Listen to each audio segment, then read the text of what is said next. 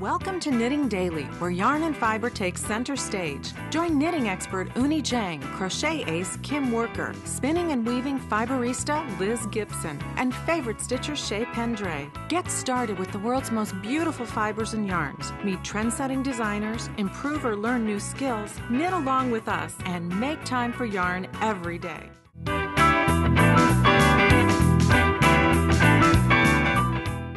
Today's You Asked It features a question from Becky in Texas, and she asks, can you curve a cable?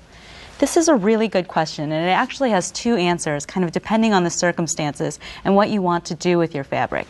Becky's absolutely right in that cables generally have all the interest within themselves, and they pretty much follow the direction of the knitting from bottom to top. If you've noticed, I've used a really smooth merino yarn here that really highlights the stitches, and if you pull the cables apart a little bit, you can really see that it's a perfectly straight sort of direction of knitting. One way that you can curve your cables or twist your cables is if you want to have a piece of knitting where the edges are still vertical or still straight and vertical, but you want the cable to move across the knitting. What you can do is treat the cable portion of the fabric as though it's a bias fabric. And what you can do, and the way that you do that is by putting decreases all along one side and compensating increases all along the other. And I'll show you how you do that. It's really simple. All you're going to do is when you reach the area you're going to decrease, and I'm just decreasing right up against the purl channel that separates my cable. You just make a decrease, and I happen to choose a left-leaning decrease or a slip-slip purl. You work across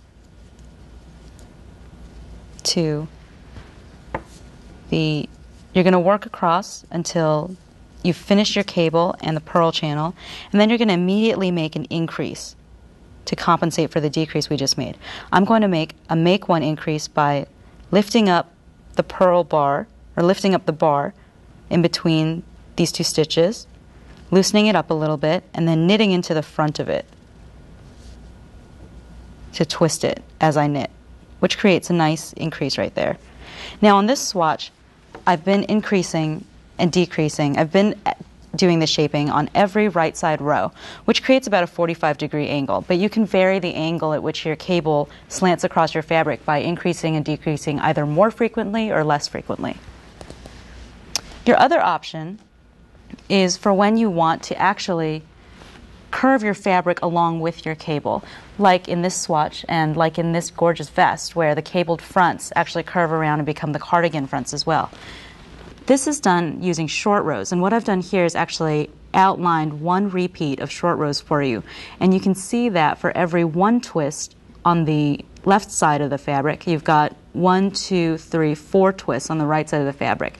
Short rows are exactly what they sound like, just partial rows where you turn the work halfway through the fabric, or at any point during the at any point in the fabric, which just creates more width on one side than the other. It's a little bit easier to see on this swatch where I've actually worked the short row portions in a different color. The orange areas are areas where I've actually worked all the way across the fabric, and the pink areas are these sort of wedges of extra fabric.